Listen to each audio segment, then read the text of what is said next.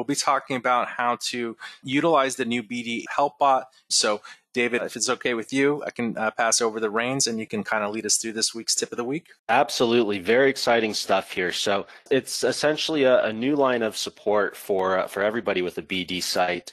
You can access it directly in the support center. There's an icon in the bottom right of your screen. That's the Brilliant Directories light bulb. If you click that, it'll open up the chatbot window. So you can access it while you're in the support center. Also, while you're working on your website, while you're logged into the admin area, you'll see that same BD light bulb in the bottom right corner of your screen. You can click on that again to open up the chat window. And then also, if you happen to be within your account dashboard, instead at the top, there's a button that says BD HelpBot, and that will open up the chat window with the HelpBot. Before we dive into a bit more information about exactly how it all works and some use cases, we wanted to give you some tips on how you can get the most out of it. So the first thing is the source material of the chatbot. What information does it have access to? So it prioritizes the Brilliant Directories support documents, all of which can be found in the support center. It also prioritizes the articles that we have in our blog, tons of additional information in there, mostly marketing and strategy related.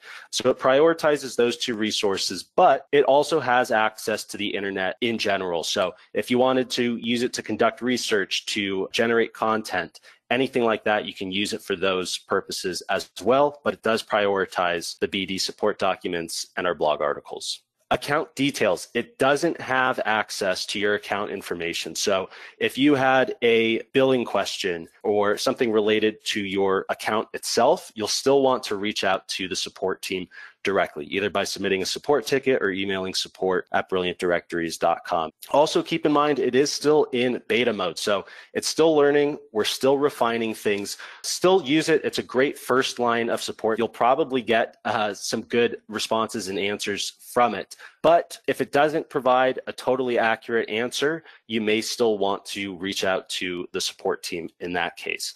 Also, garbage in, garbage out. Some of you may be familiar with this phrase, but basically what we put into the chatbot is what we're going to get out. So we want to be as clear and concise and also thorough as possible. The more context we can provide in the questions that we're asking to the chatbot, the better the responses will be as clear as possible and provide as much context and information as you can so it knows exactly what you're asking and exactly what you want.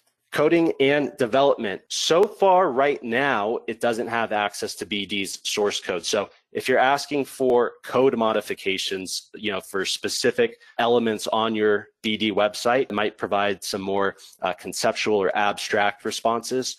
So we're working on that, but keep in mind right now it doesn't have access to the BD website source code. And then also this is using ChatGPT-4 and you've basically got full access to it. So you can really ask it anything. You don't need to use it exclusively for support for your BD site. You can ask it marketing related questions, questions about business strategy for membership or directory websites.